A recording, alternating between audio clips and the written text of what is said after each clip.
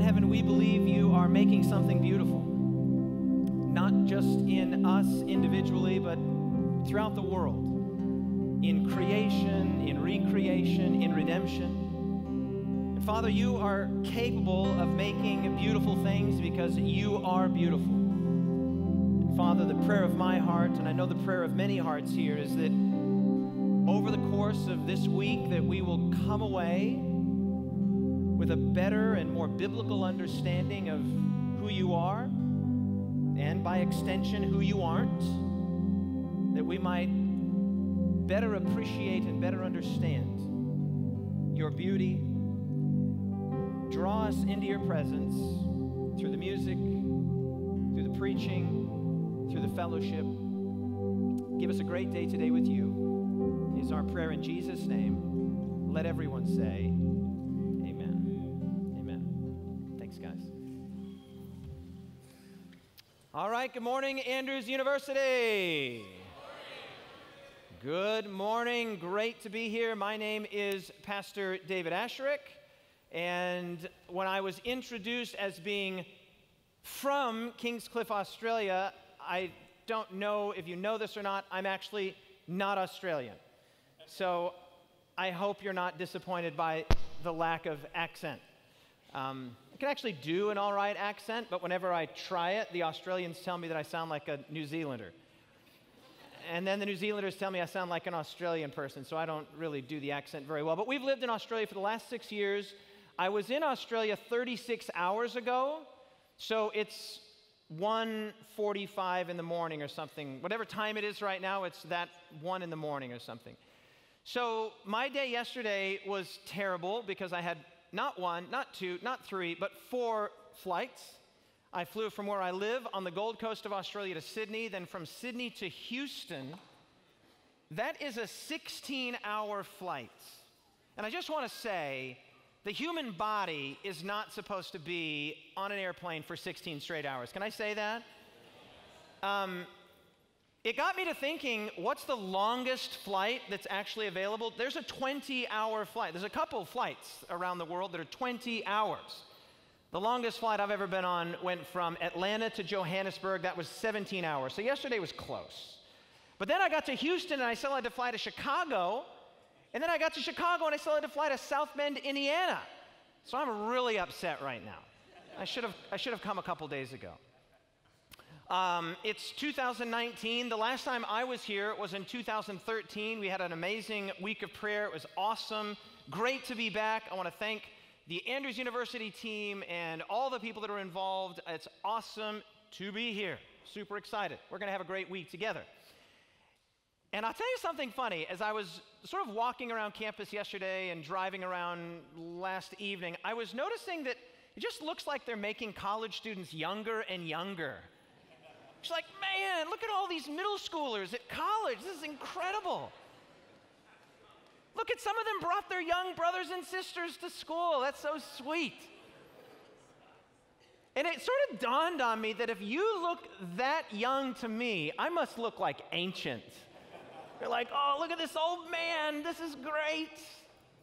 Anyway, so I'm going to do something that I almost never do anymore. It's something that I used to do quite a little bit of, probably in the first 3 or 4 years of my sort of teaching and preaching and pastoring, but I just literally basically never do this, and that's tell some of my own story. But because I was thinking, I bet you a lot of these people don't even know who I am. They'd be like, oh yeah, David Asscherick, my mom really likes him.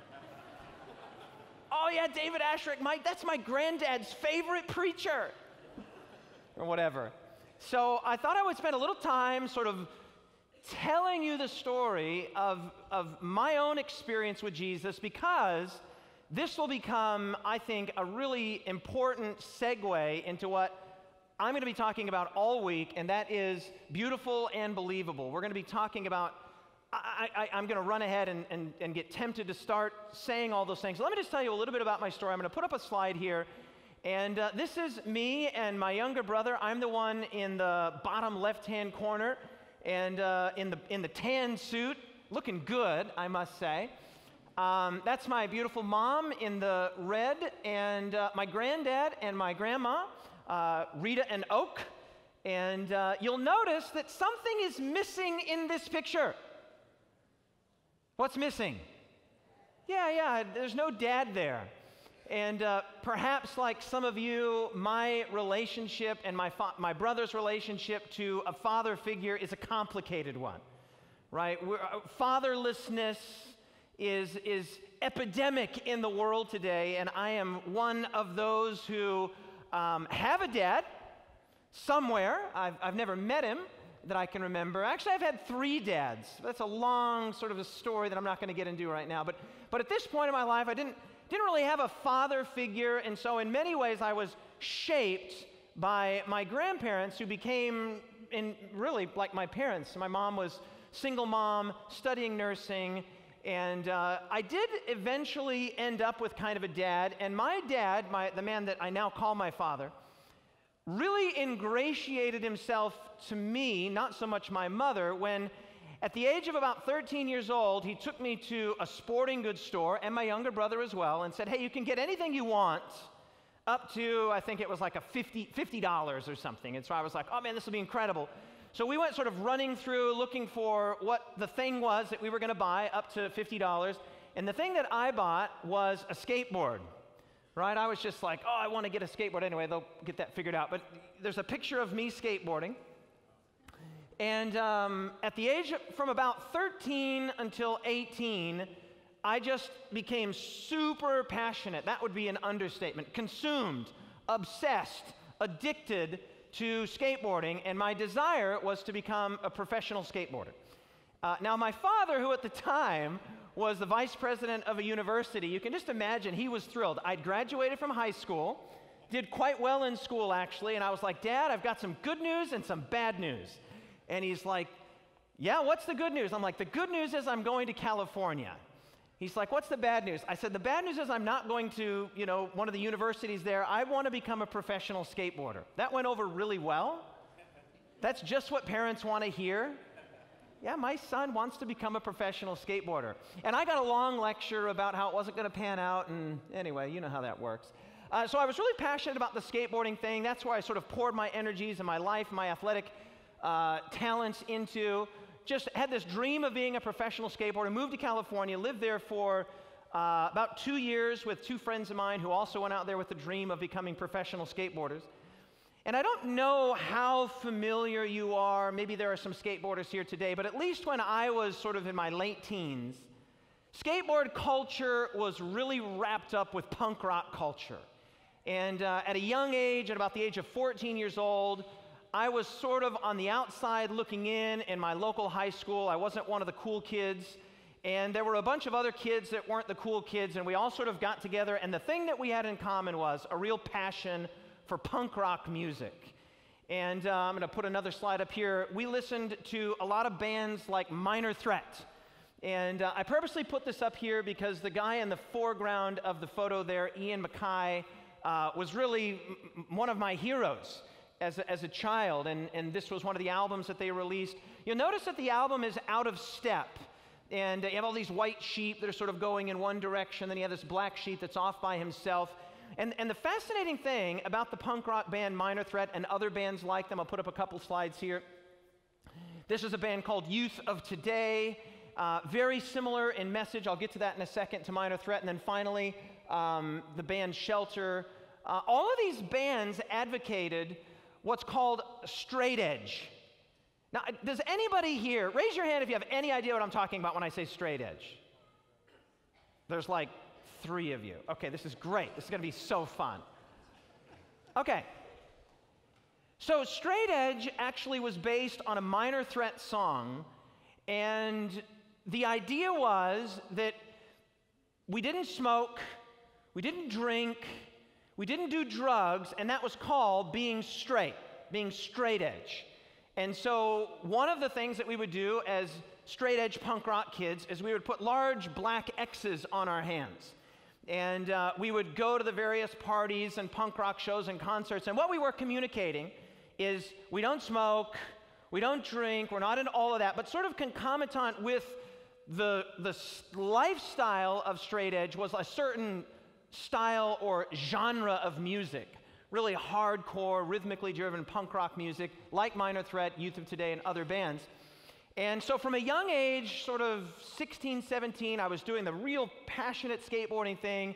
My dream and desire was to become a pro skateboarder, but because the punk rock thing was so wrapped up in that, I also was in a lot of bands, and I think I've got a photo here of me in a band called Via. I would have been probably 21 in this photo. Travis on bass, Mike on drums, and Turi sort of behind my arm there on guitar. And we were super passionate. You can sort of extract a little bit of that there. In fact, I think the next photo, I've got some more, another band that I was in. This is actually quite fascinating. This is in 1995.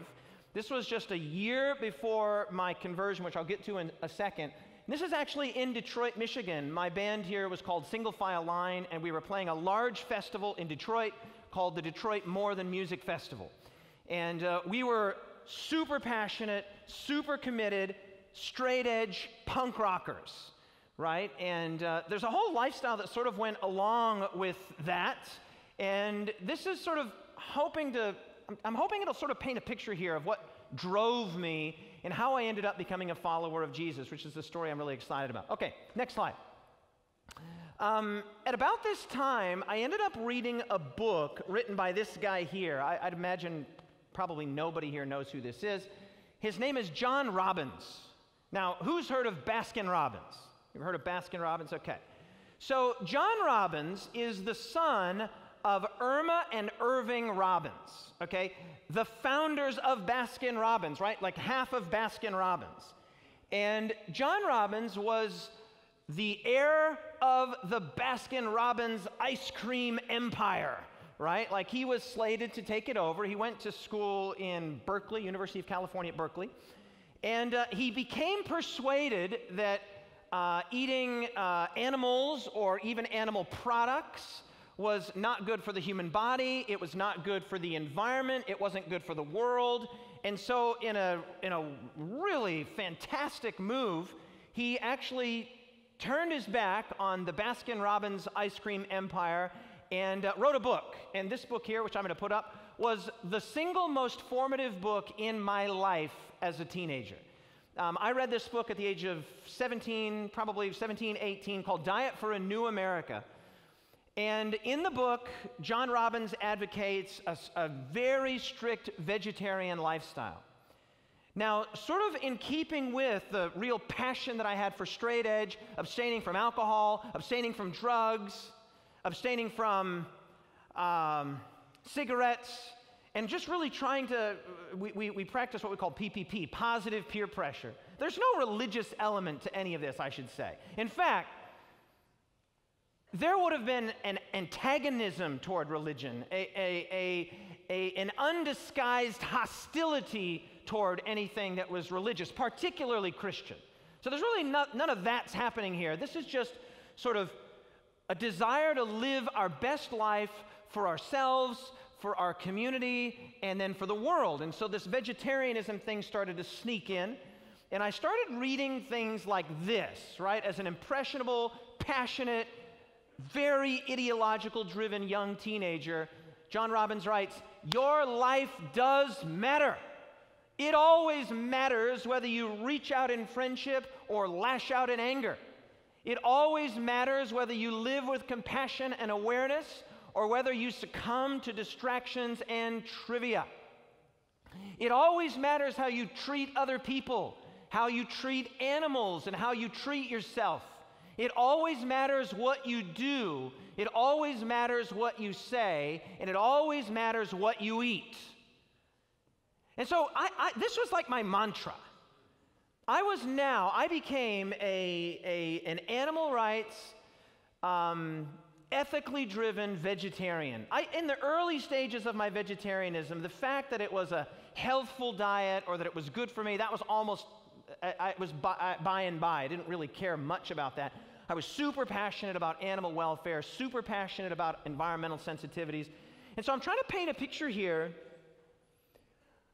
Between the ages of like 18, well, it all began before that. I was into punk rock as a younger teen and into skateboarding as a younger teen, but my sort of worldview was being shaped here, and I really wanted to make a positive impact on the world. I wanted to live my best life, again, without any of the trappings of religion. There was at least an apathy or an ambivalence, and in some instances, an outright hostility toward things that were sort of a religious flavor. Now, I'm going to put up here on the screen what you might call my sort of 18, 19, 20, 21-year-old punk rock values, right? Like if you would have sequestered me and said, hey, David, what do you care about? What are you really passionate about? What are the things that get you up in the morning? What are you into? I would have said, well, I'm really passionate about a social consciousness and awareness, about learning how to love other people. I was really into community. I would have said I'm committed to equality of all of its various stripes. Nonviolence, really passionate about nonviolence. I was committed, as I mentioned, PPP, positive peer pressure to positivity. I practice with me and my friends and my bandmates. We all practice. There was a whole group of us there. A straight edge, now vegetarian lifestyle after reading books like Diet for a New America. Super passionate about animal welfare and environmental responsibility. And back to that out of step thing there on that Minor Threat album cover, the one black sheep that was sort of doing its own thing. I was basically being taught to question authority, to question traditions, and to question norms. Right? Like my granddad that was holding me in that photo that I showed you, the first photo that I put up, he was a cattle rancher. Right? So you can imagine when I became a vegetarian, this was like, a what? My dad wanted me to go to university. I decided to become a pro skateboarder. So there's my whole life, as I've given some thought, especially in those formative years, was really shaped by doing something that was different. I don't think I set out to be different. It's just the things that appealed to me, the things that attracted me were things that were radically countercultural. Like when I became a vegetarian at the age of 17, my mom cried. Okay? This was for those of you that are like generational vegetarians, or maybe you even just if you're like 20 years old, you think vegetarianism is normal-ish. When I became a vegetarian, okay, you couldn't buy soy milk in a grocery store. I mean, I remember on several occasions, like asking the grocery store managers there where I was from in the Midwest, like, hey, do you guys have any soy milk? And they looked at me like I was asking, do you have any Martians on the shelf? Do you have any? So this was like radical. My mom was like, you're gonna die. And then I started getting tattoos, and my mom, she was like, she was so worried about me. The day I got my first tattoo, she said, you're never gonna get a job. I became a pastor, so that's actually kind of true.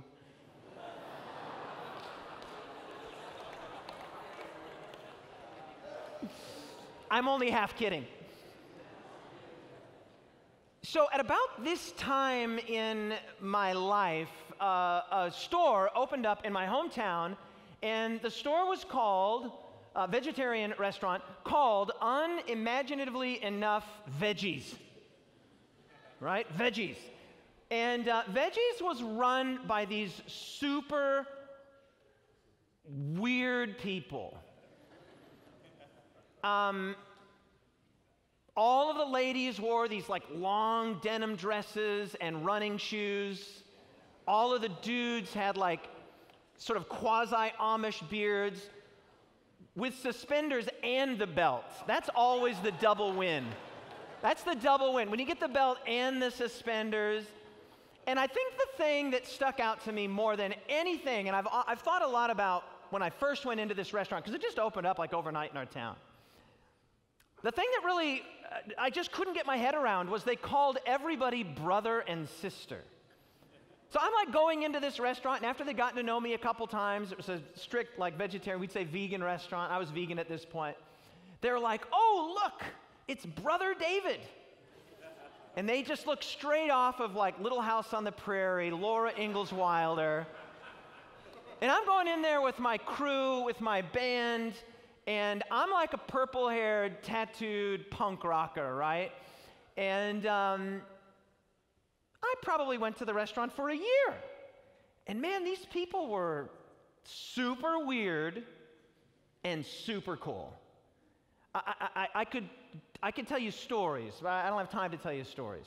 But anyway, they were just the coolest people ever. In fact, the next slide here, this is me in the red wearing a shirt that says straight edge, can't beat the feeling. And I got my arm around the drummer from my band there. Notice the suspenders, so I'm in that slow transition. I'm in that transition here. I'm like what you're looking at there is half punk rock, half Amish Adventist. I'm in the transition there, and Dan's there with me, and he was the drummer in my band, and it was incredible. So we're actually in the restaurant right there. And I'm in this sort of transition. Next slide is me and the woman who owned the restaurant, the one who opened it up. Her name was Mary. And Mary and Tom opened up this restaurant, and I started to work in this restaurant. And part of working in this restaurant was praying in the morning. Right? Well, I wasn't into the prayer thing. I've already mentioned, to the religion thing. I wasn't raised like in a religious context. But I'm being like exposed to like radical Christianity here, like full-on, hardcore, super conservative. Where I come from in Australia now, where I live in Australia now, they shorten like everything, right? So you don't go to university, you go to uni, right? They say, oh yeah, he's away at uni. So you don't call somebody a Seventh-day Adventist because that's just way too many syllables. You call them a Sevi. Sevi. Yeah, so you'll be like, oh, yeah. Mark, is he a Sevi? Oh, yeah, he's a Sevi. And here's the thing. If you're like a really conservative Sevi, then you're a heavy Sevi. I'm not kidding. I'm not making this up. It's a true story. So you'd be like, oh, yeah, Mark, he's an Adventist, right? Oh, heavy Sevi, mate. Heavy Sevi. Okay, so the people that ran this restaurant were heavy Sevis, okay, like heavy Sevis.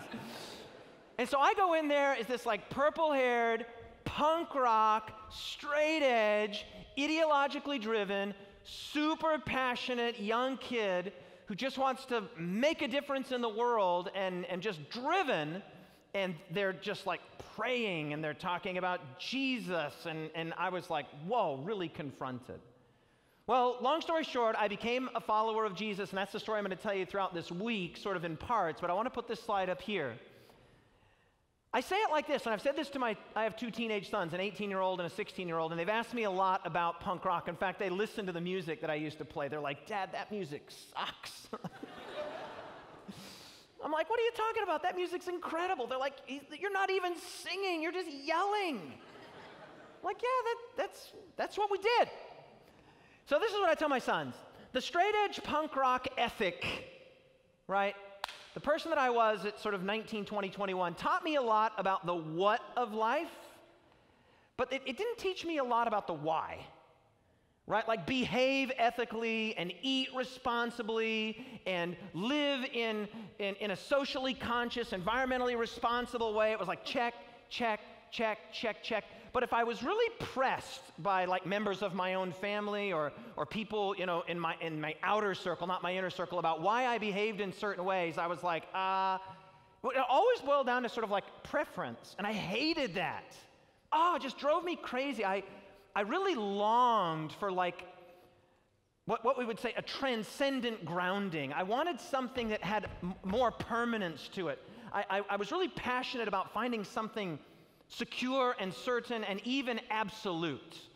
And this was sort of beginning to provide that for me. Next slide. They gave me the book, The Great Controversy, which I read in 1995. The book, The Great Controversy, then led me to a book called the Bible, which we're going to be spending all of our time on this week. It's going to be incredible. I can't wait. And that was really transformative. That was the thing that changed everything. Next slide. As I started to read these things, on June 6th, 1996, I was baptized and became a follower of Jesus, June 6, 1996. So, next slide. Yeah, go ahead. Go ahead. So, if you do the math on that, that's like 23 years ago. Okay, so that's half of my life. I'm 46 years old here today. I'm actually 47. What am I saying? 47 now. Just turned last month. So I've lived half of my life as a follower of Jesus, a committed, passionate, radical follower of Jesus, and I live the other half of my life as a committed, passionate, radical person, but not a follower of Jesus. Okay? And I want to talk to you about why I became a committed follower of Jesus. How did that transition happen? Because I'll be honest with you, when Mary and Tom and the others in the Veggies restaurant started sharing with me like the story about Jesus, I was like, yeah, that's a cool story. That's great. I like that. I wish that were true. Right? I found the story, you might say, aesthetically pleasing.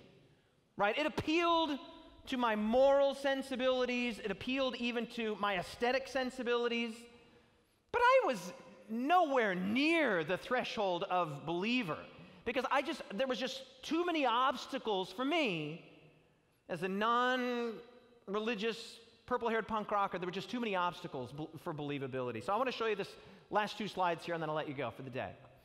So anyway, this is a slide I've already put up, but I'll just review it with you here. Here's my punk rock values if you would have found me at the age of sort of 20, 21, something like that. Social consciousness, love for others, equality, nonviolence, positivity, straight-edge vegetarian lifestyle, animal welfare, environmental responsibility, question authority, tradition norms. Now watch this. Watch how this slide transitions when I share with you what are my present biblical values. You ready? Did you see that? Okay, go back one if you don't mind. And then again forward. Do you see what's happening there? Okay, let's just go back over them. My present values, if you were to sequester me now, pull me aside now and say, David, what's the stuff you're really passionate about? I'd be like, well, social consciousness, love for others, equality, nonviolence, positivity, a straight-edge vegetarian lifestyle, animal welfare, environmental responsibility, question authority, traditions, and norms. I'm the same guy, which is why I hate it when people say the ex-punk rocker or the former punk rocker. I'm like, man, I'm as punk rock as I've ever been. Last slide. Last slide.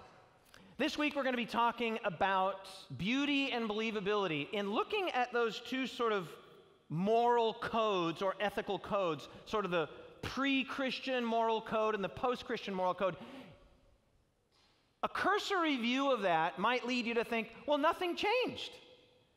Same values, same ethical structure. The truth is, everything changed, but this is key. Not so much the what. The what has stayed remarkably similar, right? The things that I was into then, I'm into now. But the why has totally changed. The story that I thought was really beautiful and really aesthetically pleasing, I have come to find to be not only beautiful from an aesthetic sense or from an appealing sense, I have found it to be absolutely believable. And what we're going to be talking about in the mornings as well in the evenings is what are the criterion and the thresholds for beauty and for believability. And I hope that you will be, I'll be really honest, I'll just put my cards on the table here. I'm hoping that there are some really passionate, really ideologically driven, maybe not purple-haired, but teenagers in here, and even early 20s, late teens, who will make the same transition that I made. From having an appreciation of something sort of religious to becoming a follower of Jesus. And that's what we're going to talk about. That's a little bit about who I am, and we're going to have an absolutely great week together. So glad to be here. God bless you all.